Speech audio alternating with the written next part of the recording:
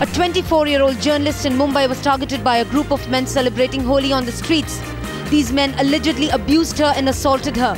Mumbai police have registered the victim's complaint and is investigating the shameful incident.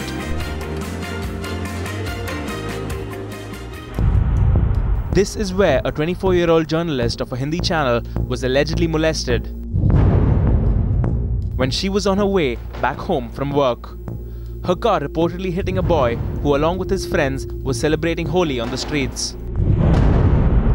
The crowd gathered around her car and reportedly started hurling abuses at her.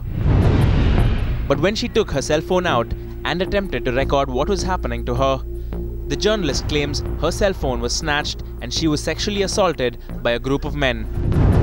ये सारी बातें investigation में मालूम पड़ेगी. अभी जैसा lady ने complaint दिया है कि उसके ऊपर असल्ट हो गया, तो इस हिसाब से हम लोग कंप्लेंट रजिस्टर करेंगे. बाकी जो इन्वेस्टिगेशन का पार्ट है वो इन्वेस्टिगेशन में मालूम पड़ेगा. While the investigations are underway, this shameless behavior sparking outrage across the nation.